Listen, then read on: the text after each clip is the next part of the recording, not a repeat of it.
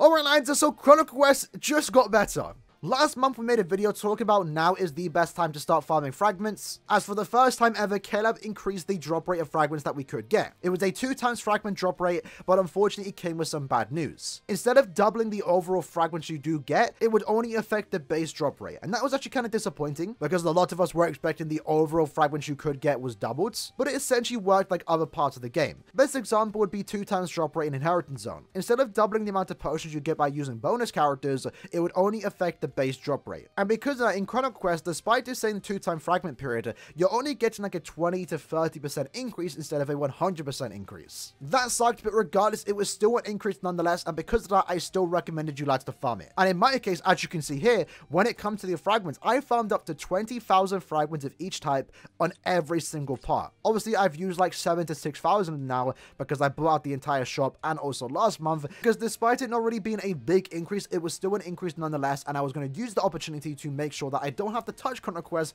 for basically the last 2 or so months. And as of today, November 11th, we got some really exciting news, but at the same time, some disappointing news. And that is the fact that the 2x drop rate last month, only affecting the base drop rate, was actually a bug. It was actually meant to double the amount of fragments you get, including bonus characters. The issue has now been fixed, so right now is the best time to farm Chronicle Quest. Literally spend the next week farming Chronicle Quest, lads. But at the same time, the compensation for this issue is only 10 soul tickets. That was really disappointing, because as shown here, I'm an example of this, right? I know many people are in the same situation. I spent orbs.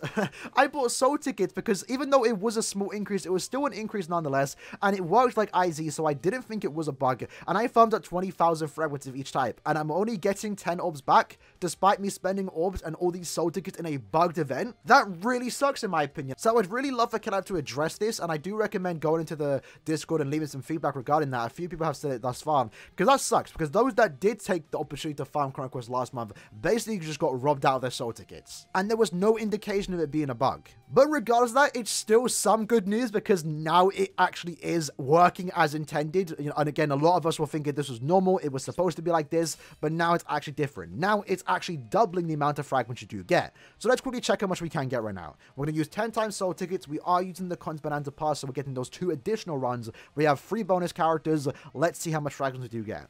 Alright, so Aaroniero slowly but surely made his way to the end. Let me quickly use the Soul Bomb. There we go. Mission completed. So 1 minute and 30-second play time, and look at the fragments we're about to get.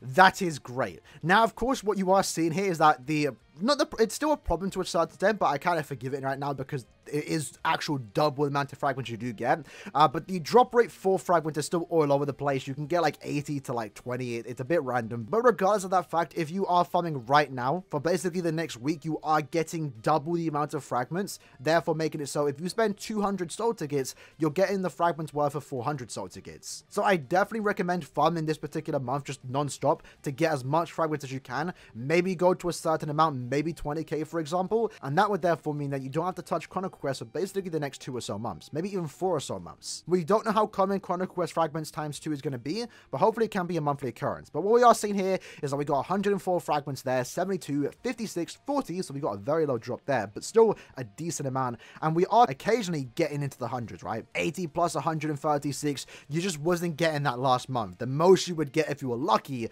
would be 80, but now you're getting around 136. And in this case, just calculating all the fragments that I did get in this 10 times run with 3 bonus characters and also the Cons Bonanza Pass, so I did get those 2 extra free runs, we just made 840 fragments in 1 minute and 30 seconds. That right there is kind of crazy. I'm actually kind of annoyed now that I spent orbs last month and I'm not getting refunded for it. But I don't want to dwell too much on the bad things. I'm still happy regardless that they did actually implement 2 times drop rates right now for fragments, which is what we were expecting last month. So if you are someone that did skip out on last month, definitely make sure you are farming this particular month, because this is great. Again, the amount of fragments you get right now is doubled. Definitely take advantage of it. I'm actually not sure when the fragment drop rate does end. I believe it goes maybe till the 20th. Don't quote me on that, but it is on your screen right now. So farm Chronicle Quest during this period. Even myself, I know I farmed it last month, but I'm going to go back up to 20, maybe even 30k this time. So I don't have to touch Chronicle Quest for like another 6 months.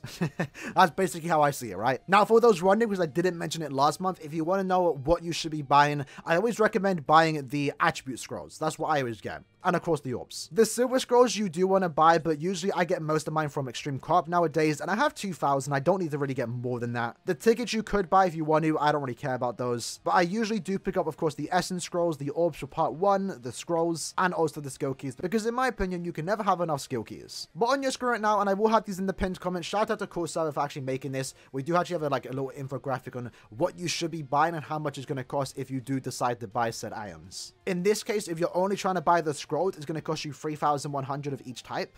And if you're someone that wants to buy all those scrolls, including all the miscellaneous items, it's going to cost you around 6,000. And then if you also want to buy the affiliation scrolls, it's going to cost you like an additional 4,000, 3,680, depending on the part you are doing. So I don't recommend buying out the entire shop, but if you are a new account, it's definitely worth buying everything just a few times, maybe for like the next 2 or so months, just to have a stack on those items. Because you're definitely going to need these, especially if you are someone that maybe can't get the third seat and doesn't have access to the Extreme Co-op shop. Getting those silver scrolls is going to be good. You can buy it for a few months, and once you get around 1,000, maybe 2,000, that's like a good stopping point, and you won't need to ever pick any of the silver scrolls up until you basically run out, which for the most part, unless you're transcending like what 3 to 4 characters a month, you're never really going to run out. So if you ever get to the point that I'm at, again, for the most part, every single shop, you're basically just going to be buying some of the miscellaneous items. You're going to be buying the essence scrolls and also every single attribute scroll. That's what I buy, and for the most part, that keeps me covered for basically the next few or so months. In the comments below, let me know what goal you're going to set yourself and what you're going to go to. I guess in this case, I'm going to shoot for 30k. Since it's here for basically a week, I don't mind spending like at least like maybe 100 to 200 soul tickets. I don't mind it. I buy orbs just to try and get as much fragment as possible, because again, it might only be back for the 70 million download celebration. If it's a monthly occurrence, sure, that's great. You don't need to spend orbs and soul tickets, but for me, I'm just going to play it safe. So basically, I don't have to look at this game mode for basically, hopefully, the next year. That's how much I'm going to farm this month, right?